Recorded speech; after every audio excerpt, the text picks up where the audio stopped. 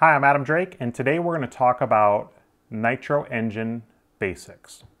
So I plan to do kind of a whole series of nitro tuning, giving a little bit of insight, stuff that I've learned over the years. But in today's video, it's going to be the basics. This is going to be for someone who's new to nitro, just to give you a little bit of an understanding of what the three needles, some carburetors have two, but the OS engines have three, what those three needles do, what the idle speed does, how much of an adjustment you should make, little things like that. So just the basics. So if you've raced nitro for many years, maybe you'll want to go on to the next video, but for the new guys, this is for you.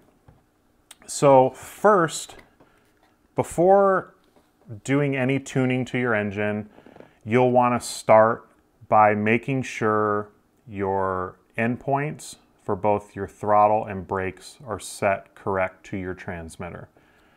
You don't want to fire the engine up without having it set to the transmitter because it can cause tuning issues that are not related to the carburetor.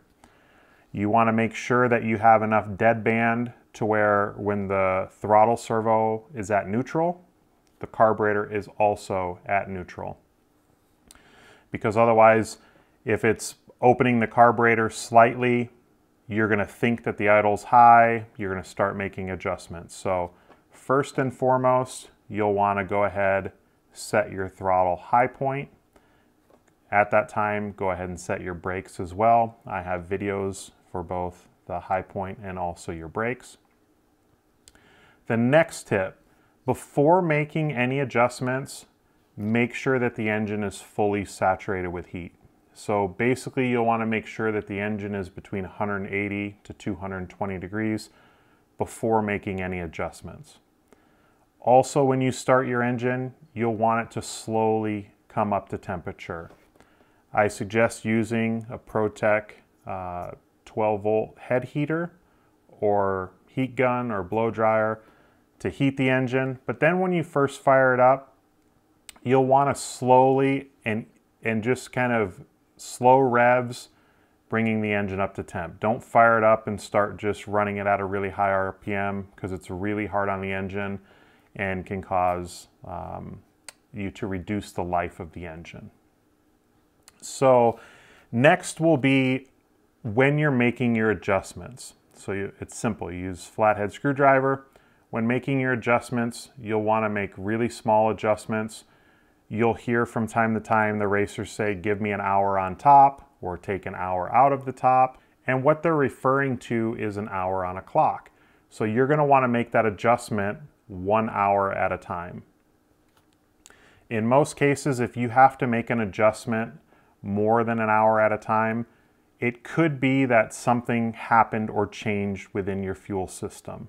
Maybe your pressure line got a hole in it or fell off.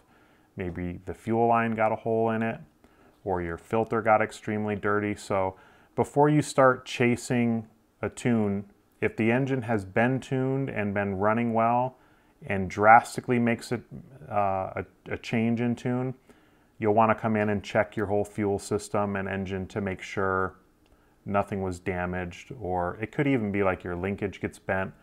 But typically, especially with OS engines, they're super consistent. You won't have to make tons of adjustments once you kind of get into that race tune bubble. So we will start by explaining the different adjustments. So right here we have the low speed adjustment, and the low speed adjustment is going to control the initial throttle response. It will also control how the engine idles. So if the engine is really rich on bottom, you'll hear the engine, when it comes down to idle, slowly start to kind of gurgle or load up is what we would call it, and then could potentially die. It's because you're flooding the engine with fuel.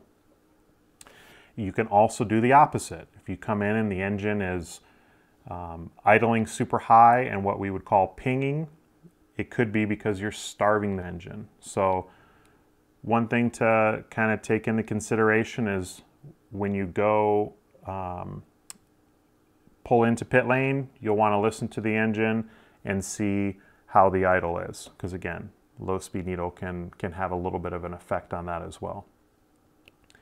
Now, if you turn to the right, you're leaning, you're giving it less fuel. It's, again, going to be crisper, accelerate a little bit harder than if it has a richer setting. Now, directly 180 degrees on the opposite side of the carburetor is the mid-speed adjustment. Now, you'll hear a lot of people say, never touch the mid-speed adjustment, just run it the way it comes from the factory. And that's fine if you choose to. But if you make an adjustment and you feel it's the wrong direction and you're not happy with that change, you can always go back.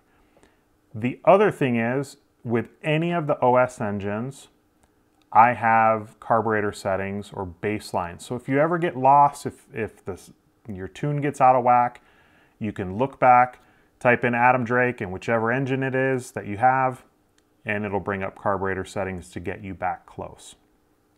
So the mid-speed adjustment is going to control the mid-range of the power band.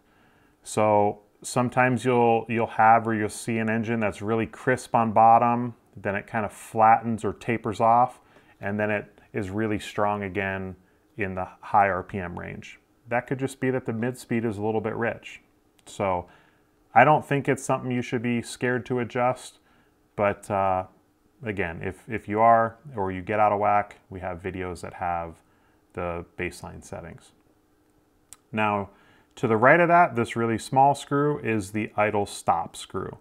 So this is going to control how far the slide closes and will control the idle of the engine. So if you screw that in, it's going to raise the idle. If you screw it out, it's going to lower the idle.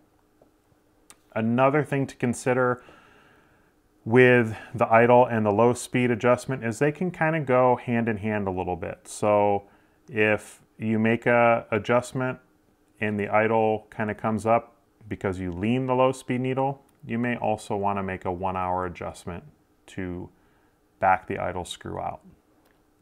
Now, the third and final screw, this will be what you use the most. This is the high speed needle, and this is going to control, just like its name, it's going to control the high speed or the higher RPM range of the engine. So basically this is going to control the speed that the engine or the RPM that the engine is able to put out when the carburetor is fully opened. So this should give you just kind of a general and basic idea of the different needles, how those adjustments will affect the power band. Now, there are some engines that don't have a mid-speed needle. The spray bar is just kind of set in place. So with an engine like that, obviously there's no need to adjust the mid-speed. So hopefully you enjoyed this video. If you did, please feel free to comment, like, share, and we'll see you in the next one.